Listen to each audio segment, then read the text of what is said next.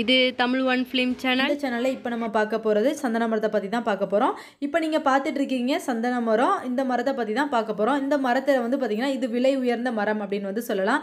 இது சின்ன செடியாக இருந்து பெரிய மரமாக ஆகிறதுக்கு முன்னாடி இது வந்து பார்த்திங்கன்னா வேறு ஒரு செடிகள் மூலமாக தான் சத்துக்களெல்லாம் எடுத்துக்குது. வேறு ஒரு செடிகள் வேர்கள் மூலமாக தான் சத்துக்களை எடுத்துக்கிடுது. இதற்கு உதாரணமாக நம்ம என்ன செடிகளை வளர்க்கலாம் அப்படின்னா பொன்னாங்கண்ணி கீரை அந்த மாதிரியான செடிகளை வந்து வளர்க்கலாம்.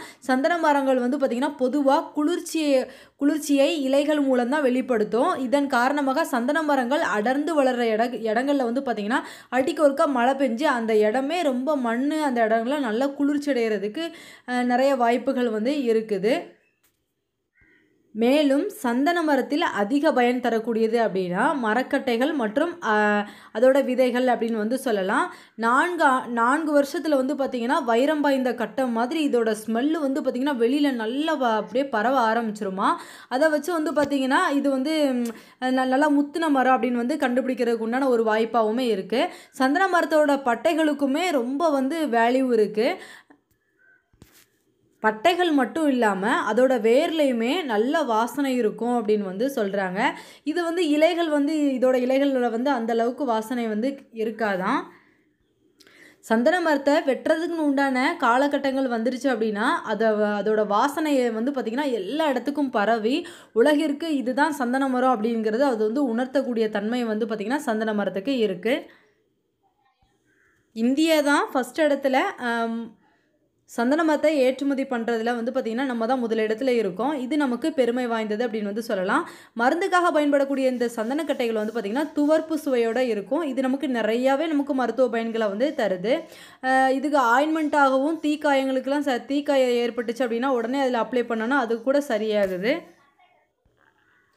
வைரம் பாய்ந்த சந்தன மரக்கட்டைகளில் எண்ணெய் வளம் வந்து பார்த்திங்கன்னா ரொம்பவே அதிகமாக இருக்குமா. இதிலிருந்து எடுக்கப்படுற சந்தன எண்ணெய் வந்து பார்த்திங்கன்னா அத்தர் வெப்பத்தை தணித்து அப்புறம் வந்து பார்த்திங்கன்னா வெப்பத்தை தணித்து உடலுக்கு குளிர்ச்சியையும் அளிக்குமா, மருத்துவ பயனாகவும் இருக்குமா.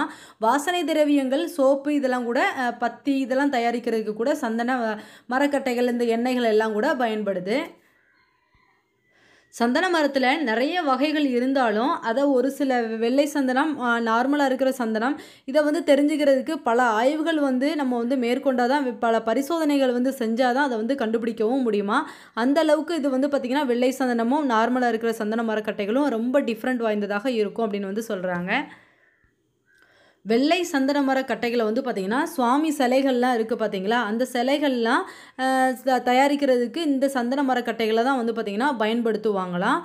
இது மட்டும் இல்லாமல் நம்மளோட உடலில் சரும பிரச்சனையெல்லாம் வரும்ல, ஸ்கின் ப்ராப்ளம், அதுக்கெல்லாம் கூட இந்த வெள்ளை சந்தனத்தை தான் நம்ம வந்து பயன்படுத்துகிறோம்.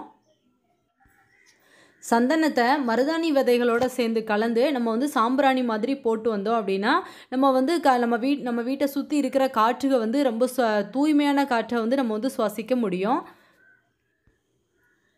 மேலும் இது உடல் சூட்டை தணிக்கிறதுக்காக வேண்டி நம்ம வந்து முகப்பருக்களில் வர்ற இடத்துல மேலே அப்ளை பண்ணாலும் நமக்கு வந்து சரியாகும். சந்தன தூளை வந்து பார்த்திங்கன்னா தண்ணீரில் சுட வைத்து அதை வந்து நம்ம வந்து குடிச்சிட்டு வந்தோம் அப்படின்னா சிறுநீர் எரிச்சல் இதெல்லாம் கூட வந்து பார்த்திங்கன்னா கட்டுப்படுத்தப்படும்.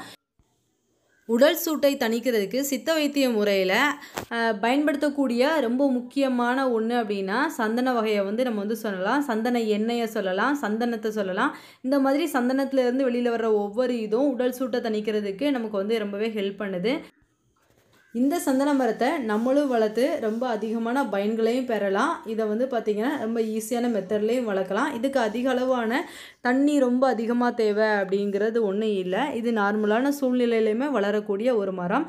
இந்த வீடியோ உங்களுக்கு பிடிச்சிருந்தா லைக் பண்ணுங்கள், ஷேர் பண்ணுங்கள், தொடர்ந்து இருக்க சப்ஸ்கிரைப் பண்ணுங்கள். Thank you for friends.